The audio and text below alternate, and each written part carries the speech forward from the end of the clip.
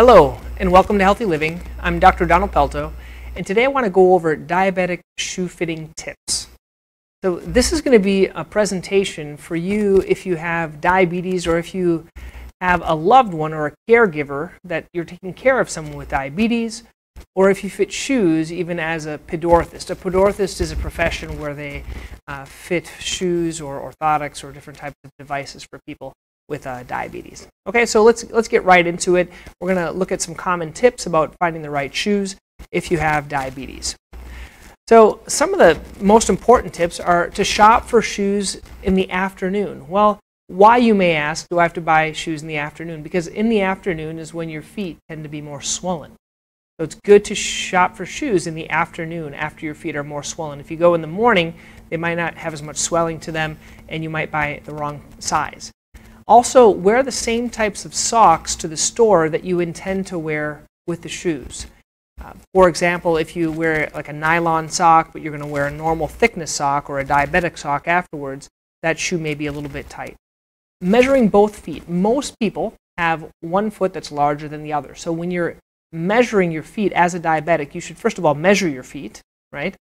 You shouldn't just buy a pair off the counter without having it measured. You should measure your feet to make sure you're in the right type of a shoe. And a lot of these tips are for people that have diabetes, and it's for people that aren't only getting the diabetic shoes. So there are certain shoes that are made for diabetics, which we're going to talk about, but these are just overall general tips that if you have diabetes, you should be aware of. Walk around in the shoes. I think that's important. Don't just try on a pair, say they look good, and put them on and leave with them. You should walk around. If possible, walk a little bit longer to see how they feel. Make sure that none of the seams bother you. Make sure they're not injuring your foot or squishing on your foot. And I tend to recommend getting them when you bring them home. Wear them in the house for the first couple of days so you can keep them clean. And if you do find that there's a problem, within a couple of days you can bring them back to the store. Now, I did run this presentation by a couple of podorthists, and they asked me to add some of these topics in here. And this is the one that they asked to add. Shoes should have some room in the front as the toes splay when you're walking. And what I mean by that is when you're walking, your toes tend to splay out, and you should have a little bit of room in the front. They shouldn't be too tight if you have diabetes. And for a lot of people, you're going to feel like your shoe that's the proper size for you is actually a little bit big. You may think, well, hey, this is too big for me, but usually it's not. It should feel a little bit big. And there is another reason why it could feel big, and that could be neuropathy. Neuropathy is a lack of sensation that a lot of people with diabetes have, and so you may not be able to feel the tips of your toes in your shoe that maybe feels right will actually be too small. Also, don't trust your comfort level rather than the shoe size. Once again, that's because of the neuropathy that could cause that problem. And pay attention to the width and where the widest part of your foot is. You can see here, this is a patient that has a hammer toe, which is that toe that curves up like this. Also a bunion, which is the inside, and the tailor's bunion, which is on the outside. So the more of these other things that you have, like the bunion and the tailor's bunion, the wider your shoe needs to be. So either your shoe needs to be wide, or it has to have some type of stretch material on the side to allow for that bunion and that tailor's bunion. There's a little tip here I recommend to get the right shoe size. It's actually to take a tracing of your foot or to step on the shoe liner. So one option is when you're at home, step and then outline your foot. And then when you do that outline of your foot, then you put that on the actual liner. You can see the picture on the right is that liner. So you can either put your foot on the liner to see if any part of your foot is hanging over the side. But if your big toe is hanging over the side or your bunion's hanging over the side, it's probably too narrow for you. And you should get something that's a little bit wider. And just be told, most shoes tend to be quite narrow. And as a diabetic, you need to find an appropriate shoe. And don't worry, if it's the right size, you should wear it. Don't worry, it's not all about looks. That's the problem with the shoes. Also, make sure you get a Brannock device, and maybe this can be used to measure the width or the length of the shoe. This can help as well. Also, feel the inside for any tags or any seams, and examine the soles for any cushioning or traction. Diabetic shoes are notorious for not having any traction. I don't know if they make them in Florida, but they usually don't make them in New England. and you have to make sure you have traction on them. Otherwise, you could be at a fall risk. Also, be aware of any seams inside. The seam, for example, if you have a big bunion on the side of your foot and the seam is right there, it could push on and create friction. It could push on your toes if there's a seam on the top of it. That's where it's better to look for a kind of a stretchy fabric that works better than something with seams. What if you have a foot ulcer? Okay, a foot ulcer is a foot wound and you have diabetes. You can be fit for shoes, but you shouldn't be wearing diabetic shoes.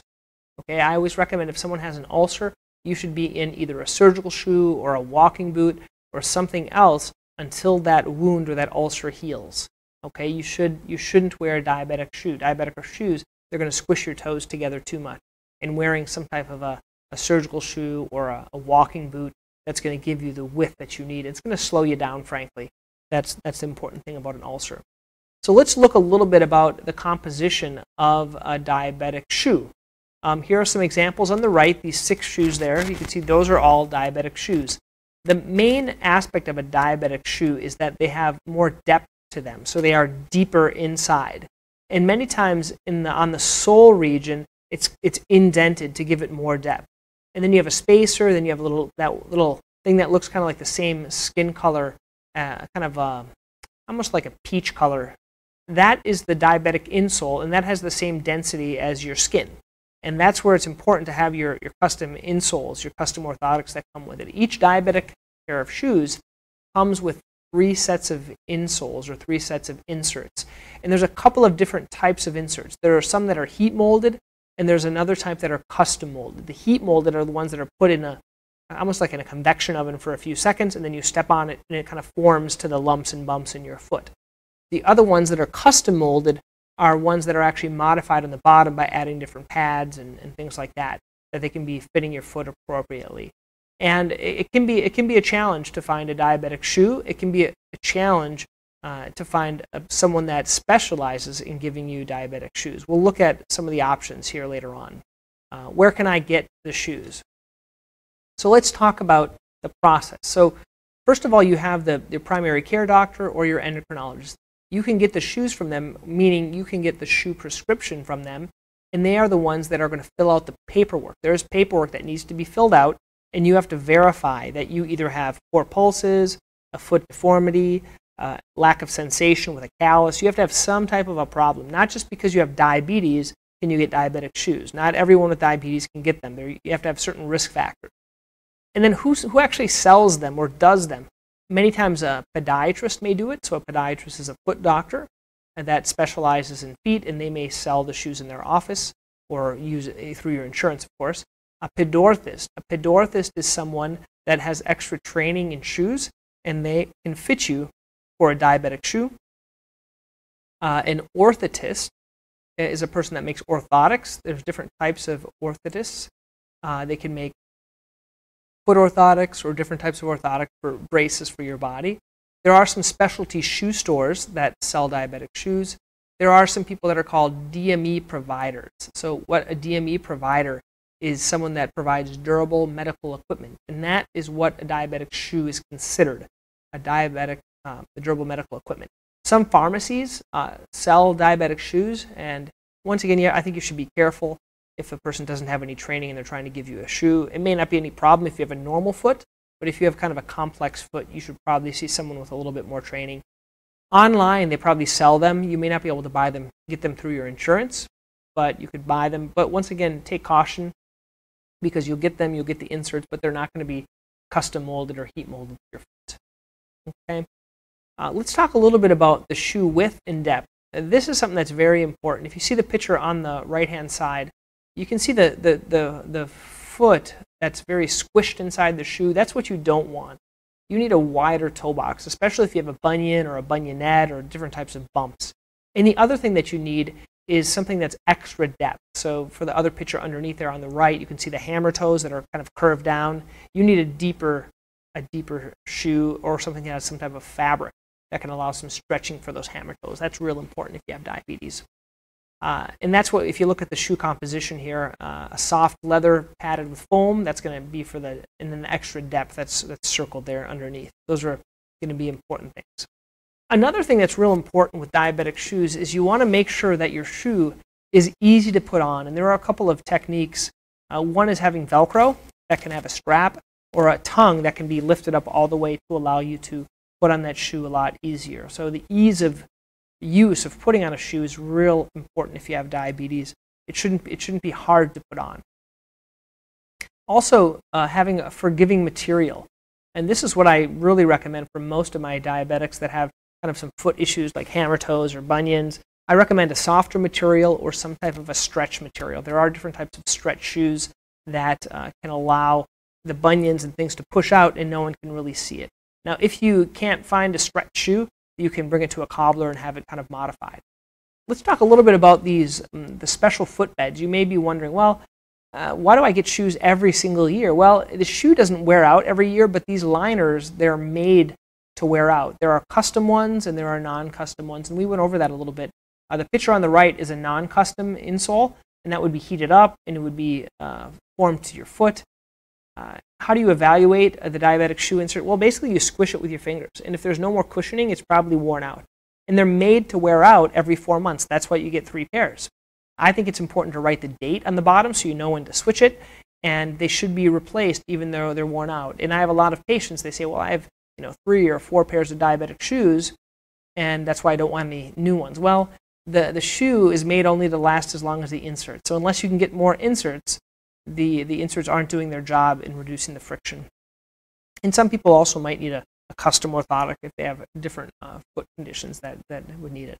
A couple of other tips about shoe closure. It's important to get good shoe closure. If you don't want to do a Velcro, Velcro tends to work the best for closing shoes and allowing for any swelling in your feet. Another thing that you can do is that picture on the right, there are actually laces that are elastic. So elastic laces. That's something that might be a good idea for you.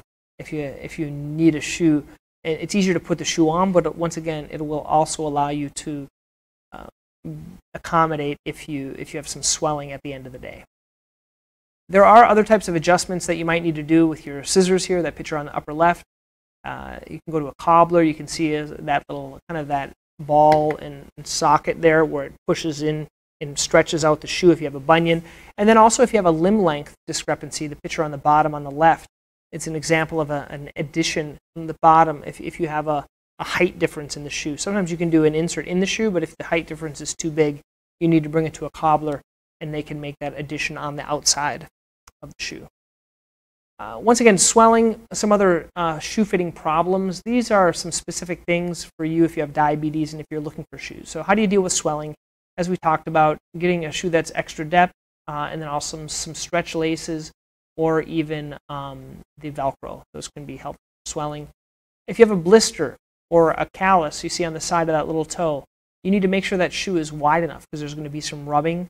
And also just be careful you aren't being too active, or if you don't have a hammer toe there. That little hammer toe can rub on the side of the shoe. Make sure there's no seam in that area and make sure that your shoe is wide enough if you have a blister and ulcer. And once again, if you have an ulcer, an actual wound, you don't want to wear those shoes until you get that healed. Blistering can be blistering on the back of the heel or other types of areas. And I kind of like to simply explain that a blister is usually the same as an ulcer if you have diabetes. So it's the same thing. A blister and an ulcer are the same thing. They usually happen on areas of high pressure or callousing, okay? Usually from improper fit or too much walking. So if they're not fitting well, you're going to be slipping in the back, or if you're just doing way too much, that can be a problem. Now, how about blood underneath the nail? So blood underneath the nail, if that nail is still attached, you should leave it. If it's detached, you should see someone to have the nail removed. But usually it's caused from a shoe that's either too tight or too small, or you're doing too much walking. So just be aware if this happens. If you get a brand new shoe and you find that you get blood underneath the nail, you really have to determine if that's the proper shoe for you. Once again, a blister or an ulcer caused by too much walking or lack of movement of the joint. A lot of times if you have arthritis in the joint, one of the joints before where the blister is, it can cause increased movement at the joint after where the movement is. Also, how do you find shoes if you have a big bunion or an overlapping hammer toe? This is a difficult foot. You can see that big bunion, the hammer toe. it's difficult. You're gonna want a shoe that's very, very deep and one that has the stretch fabric. That's going to be best. You're not going to want a very narrow shoe, otherwise it's going to be too uncomfortable for you if you have a foot that looks like this. And if you have a hammer toe, this is an example of an ulcer. You can see the top of it. You can see how that toe is kind of curved up and that rubbed on the shoe. That ulcer is a problem. To fix it with a shoe, you need one that has extra depth in the stretch fabric, or you may even need to surgically fix either that hammer toe or that bunion. That would be a way to fix it as well. There are some other solutions if you have calluses. See that big callus on the upper right-hand corner? You see from the toes are rubbing, it has that big callus between there. That callus should be shaved down, but there are different types of toe caps. There are spacers, different things that can help pad that area to make your foot feel better. But normally with a foot like that, you're going to be seeing a professional to do the calluses and the nails. And you have to make sure, though, your shoes, when you buy them, they have extra width, so they're not going to be rubbing as much. Hammer toes on the bottom or on the tips of the hammer toes, there is going to be calluses. And these calluses, you can use a crest pad, which is that pad on the bottom right-hand corner. There, that's a crest pad. That's like a crest, like a half moon that goes underneath the toes. You can also modify and add that into your orthotic. If you do a custom insole, that can be added there to put less pressure. And then, once again, you could fix those surgically as well. And then what about socks? Diabetic socks are recommended because they have increased cushion, they reduce your moisture, they're non-binding, and they don't have any seams. That's what makes a diabetic sock. And I always recommend just finding a place where you can go and get them for $1 a pair. And once they wear out, you should switch them. Don't wear them too long. And just be careful. You don't want a sock that has seams or that's too tight. If you're finding that your sock is making lines around your legs because of your swelling, it's probably too tight. So you may want to consider a diabetic sock. And also a compression sock, if you have a lot of swelling, a compression sock may be indicated. But really be careful on your toes, because if the toes squish together too much, they can create sores from that squishing of the compression socks. What if you don't have diabetes, what shoe do I recommend? I recommend New Balance. This is a 900 series New Balance. This is a very stable shoe. If you don't have diabetes, it works very well for my patients. And then some other questions. What about weak ankles? If you have diabetes or just weak ankles, I recommend a good boot here. That's going to help for that. How do you evaluate your shoe? This is a good tip. You want to bend and twist your shoe, and it should bend in the middle of the shoe, and it should twist in the middle. I'm sorry, at the front of the foot. You can see at the front of the big toe joint, that's where it's bending and twisting. If it bends right in the middle, it's not giving you enough support. If I have big feet and I need to wear men's shoes, if you're a woman, just wear them. It doesn't matter if it's a men or a woman's shoe. No one's going to know. You need to find something that's appropriate. So those are the diabetic shoe fitting tips here. If you want to learn more, you can certainly look on our website at Central Mass Podiatry. But here are just some great tips if you have diabetes and you're looking for the proper shoe. Thank you.